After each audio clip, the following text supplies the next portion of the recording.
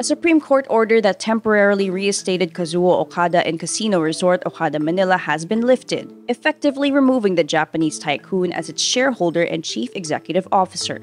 In April 2022, the Philippine Supreme Court issued a status quo ante order which reinstated Okada on a temporary basis until the High Court could determine whether the executive was lawfully removed from his post in 2017 for alleged fund misuse and fraud.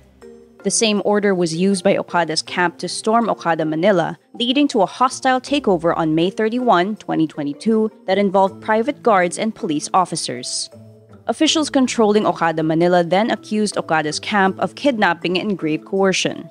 Universal Entertainment Corporation, the parent company of Okada Manila, says it will restart talks on refinancing after Kazuo Okada's removal.